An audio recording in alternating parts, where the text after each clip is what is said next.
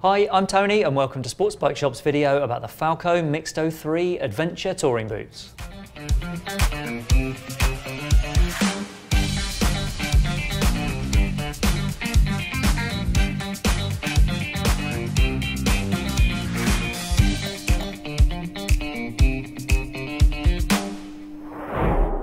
The standout feature with the Falco Mixto 3 boots is the upper.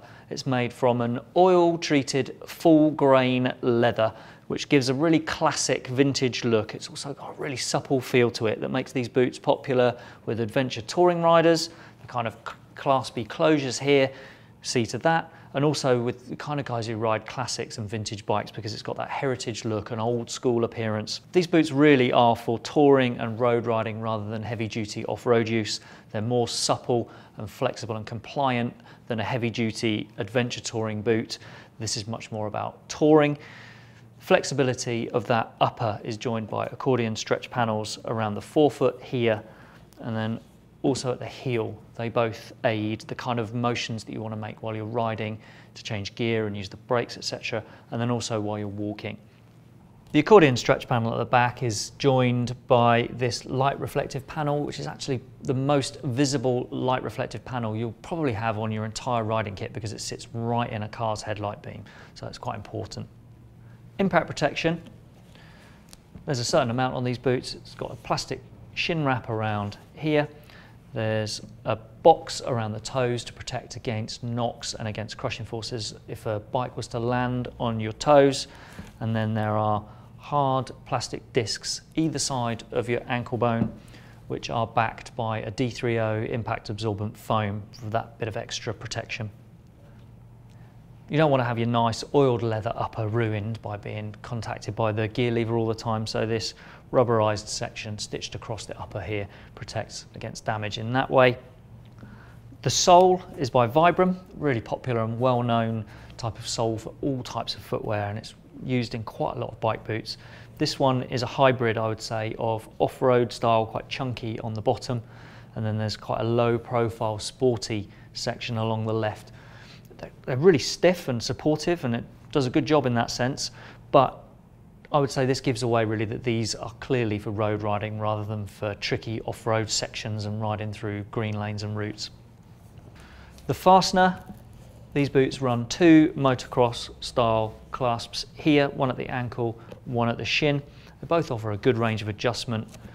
The bottom one at the ankle, you can slide this tooth section through the clasp there and you get 40mm of range on the base.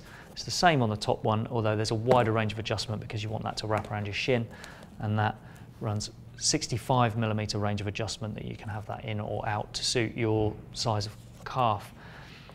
The clasp then slots into one of these grooves here and you close it round. A final click is required to make sure that's absolutely secure. It's easy to feel that that's closed, but you just need to give it that push and that reassuring click to make sure that it's properly done up. If we undo this top band, it reveals that the boots have a really wide opening. One of the things that comes across from people who've bought these boots is they're really easy to put on and take off, and that's not always the case with an adventure boot. There's a really wide expansion section for this waterproof membrane here. The gusset's really wide to make sure that those boots are easy to get on your feet.